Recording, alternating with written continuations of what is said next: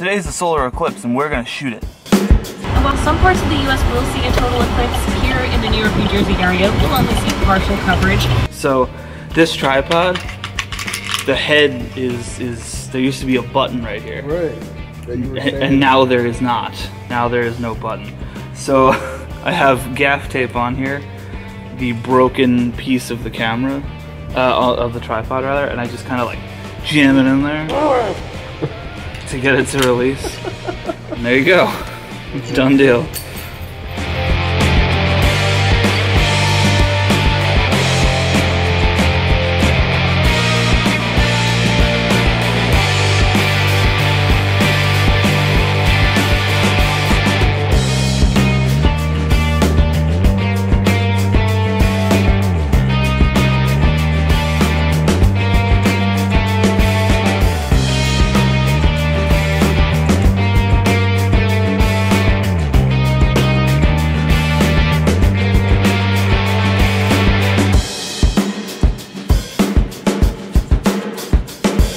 Wow!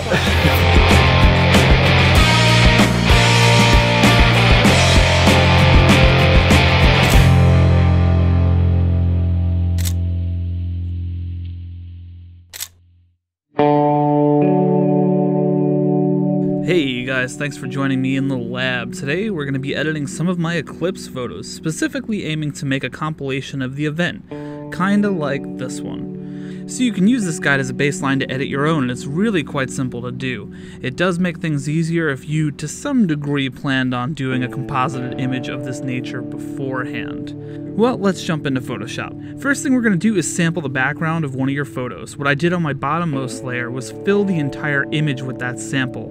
That way when I play around with my blending modes, I know that the background will stay consistent. Now, my photos were taken through the duration of the eclipse, so they're not all perfectly aligned. This happens because the Earth is rotating, or maybe you moved your tripod around. In any case, I made a simple line straight across my image and used it as a guide to line everything up. Now I'm going to start bringing in my photos and aligning them on my cool purple line. I'm setting the blending mode of all of them to screen, so that the images seamlessly lay on top of one another. The shot in the very middle will be treated a bit differently, but we'll get to that later.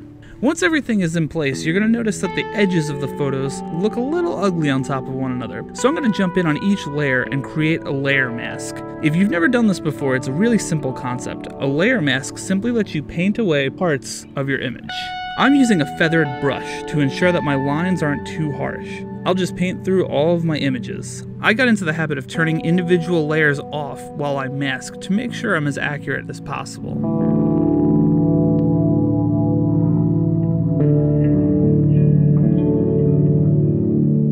You could be done right here, but I wasn't too happy with how the middle image was looking. At first I just masked it, leaving a bit of the silver clouds surrounding it, but it felt a little out of place. I spoke with my good friend Steph, and she suggested that I ditch the background for the most part, so big ups to her for helping me decide on the final image.